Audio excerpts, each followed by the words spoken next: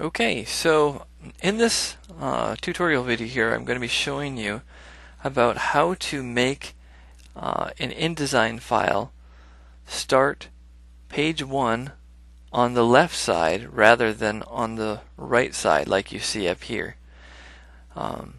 There's a number of different situations where you might need to have this happen, and it's not very obvious on how to do this. So first of all, if you just need to get the document to start out so it's on this page and you don't care about the page numbers, there's a very simple, easy solution to this. All you have to do is come up to File and go to Document Setup and start your document on page 2. This will refactor your document, your InDesign file, and set the page to start on the left. Now, in this particular case, this does not work for this particular document because this is a study journal and it's marked off by days, and those days are actually referenced by the page number. It's an automated feature, and so in this particular case, day 1 now is showing up as day 2, which is a problem. So this is how we fix this and keep the page numbering. So you click on the first page here in the document and go all the way down to the last page and hold Shift and click the last page while you're holding Shift, and it will highlight all the pages.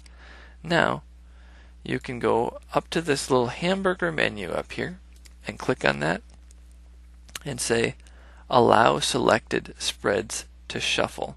We're going to uncheck this. Now that it's unchecked, it's actually locking all the spreads in their current state so that the spreads are all locked together, and you can see that denoted by these brackets with each other. It means that this is locked to this one.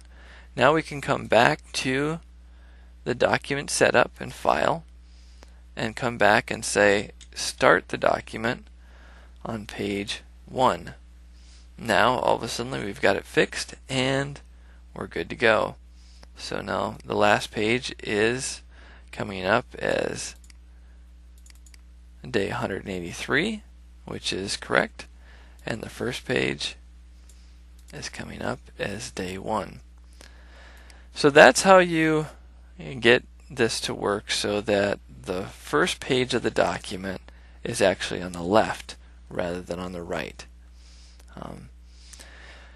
Now, there's a couple other things I'm going to show here in this tutorial that are kind of in addition to what I just did. The reason why I'm doing this is because this document is actually part of a book.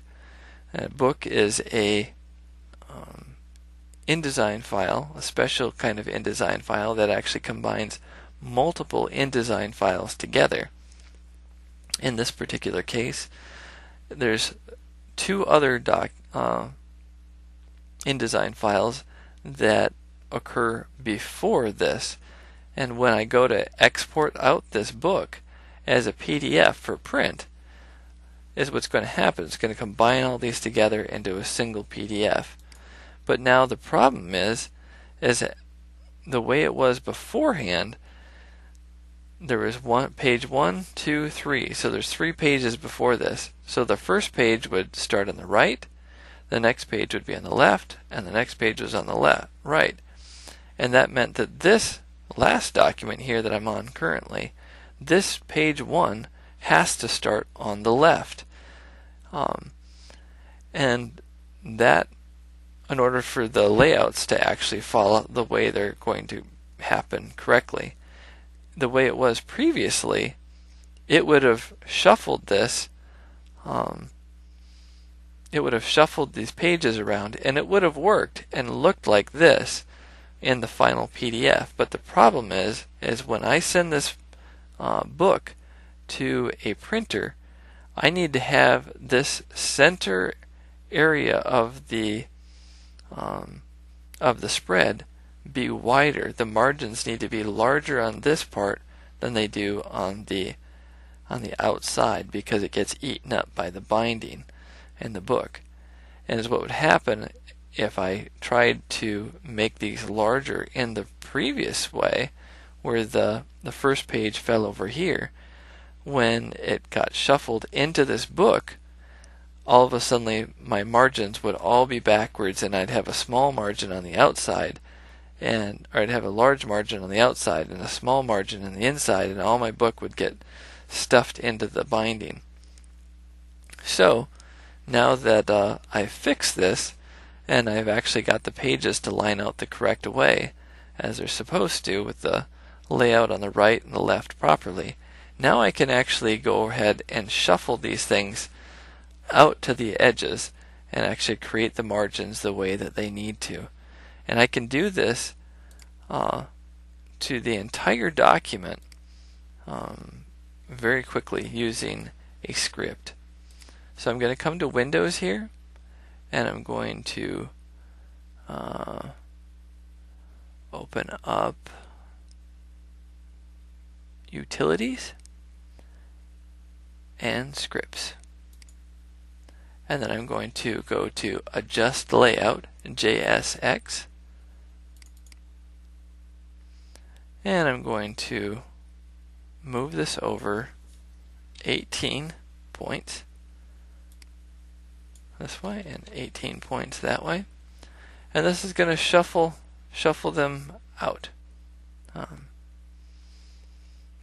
And here we go.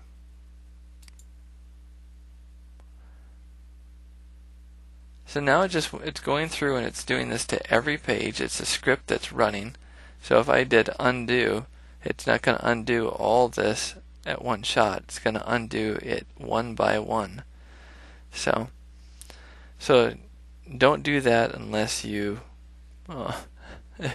unless you're sure that's what you want to do, because you can't just undo this script. So I'm going to close the scripts, and this is ready. We'll be ready to go to print once I adjust the master page, because you can see up here that that script did not affect the master page. It only affected the actual content pages.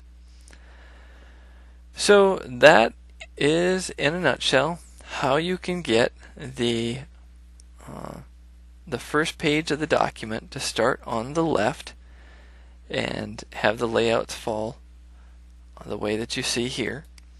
And it's very useful because it's in a book, and you can't always have this work out the way that